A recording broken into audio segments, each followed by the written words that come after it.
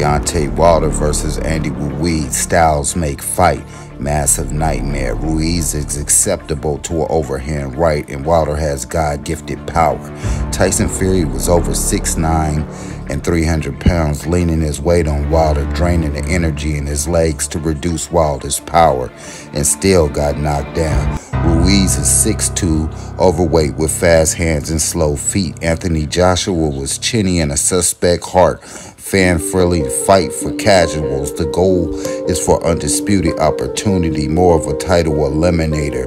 Ruiz with Mexican pride coming on all cylinders, representing that flag. Wilder's Black Pride, Alabama Bomb Squad, the best fight, the best, the gladiators of the new millennium. Heavyweight legacy, they are both on the comeback trail to reach greatness. We need to mix it up in this division.